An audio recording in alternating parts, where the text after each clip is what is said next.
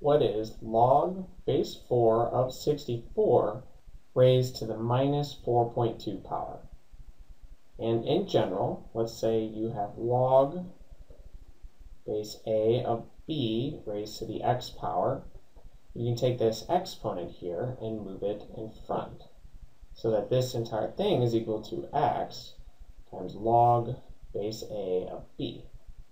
So in our case, we can take that minus 4.2 and move it to the front. So minus 4.2 multiplied by log base 4 of 64 is what our expression changes to. Now log base 4 of 64 is just 4 to what power gives you 64? And we know that 4 to the third power is equal to 64. So this entire logarithm is just equal to 3. So our problem becomes minus 4.2 times 3.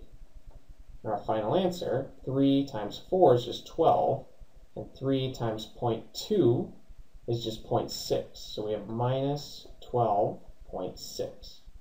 And this is our final answer.